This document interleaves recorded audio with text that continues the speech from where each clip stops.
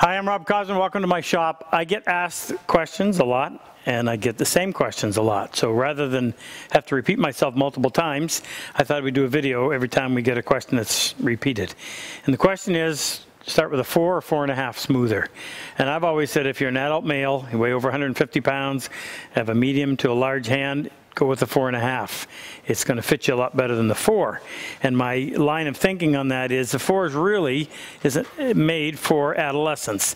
If you think about where 4s showed up, they were in public schools and public shops in junior high school. Kids in grade 7, 8, and 9, they obviously match the planes for that age bracket. Now, if you don't do any woodworking from then until the time you're in your 40s and you decide to get back into it and you go looking for a plane, what are you going to do? You're going to go back to the plane that you knew, which is either a number 4 or a number 5. And by the way, that's a different story, but I always recommend the 5.5 over the 5. So I thought what we'd do is go through and compare a few. These are two original Stanleys, a 4 and a 4.5, and these are two Wood Rivers, a 4 and a 4.5. Before you hammer me with comments, yes, I sell the Wood Rivers, but I'm not making a recommendation that is specific to a Wood River. That's why we're going to check it on the Stanleys as well. So let's weigh them first.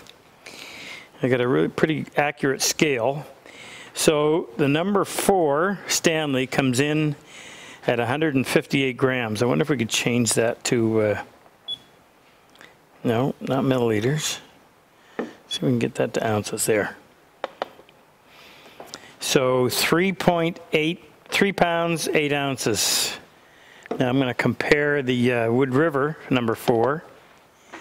Wow, 5 pounds, 1.1 ounce, quite a bit heavier.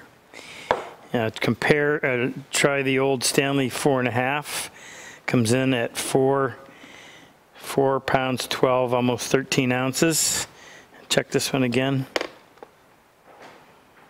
So more than a pound heavier. I always like heavier plane. And then if we try the Wood River 4.5, it's 6 pounds, 1 ounce. So considerably heavier. The castings are a lot thicker. Now the length, and really your planes their function is determined based on their length. So that 4.5 is 10.25 inches tip to tip, and the 4 is 9 and almost 3/4. So they're almost the same length. So in terms of the function that they're going to perform, it's not going to vary. I'll just check these and see how they're looking like 9 and 7/8, which I think is exactly the same as what the 4 was. And 10 and 3/8, eighth of an inch longer. So no difference in their actual function. Now what I mean by that is this. If you tried to flatten a workbench with a smoother, the smoother is simply going to do this. It's going to follow any bumps and the hills and valleys.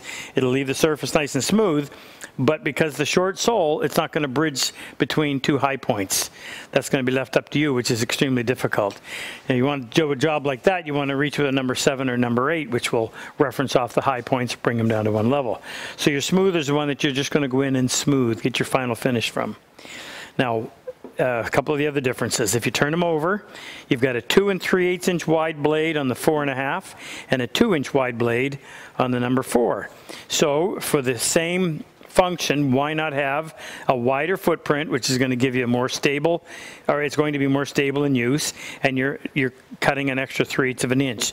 Now some people think that means it's going to be harder to push. Well, if you learn how to sharpen, you won't even notice it. The other big thing is the amount of space that you have here on what's called the rear tote. So that's comfortable for my hand. That is very uncomfortable. I'm squeezed to get my hand in there.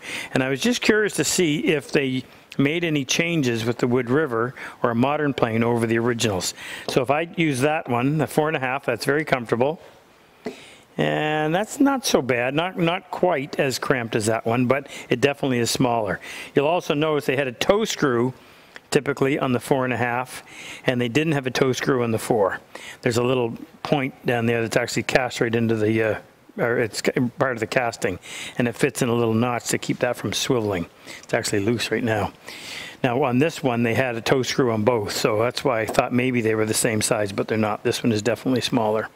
So if you are an adult male and you're looking for a good smoother, I would say go with the 4.5, whether you buy a Lee Nielsen 4.5, a Wood River 4.5, or whoever else makes a 4.5.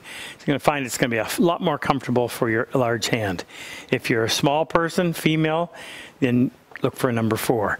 But remember, their job is to smooth, not to flatten. Hope this helps.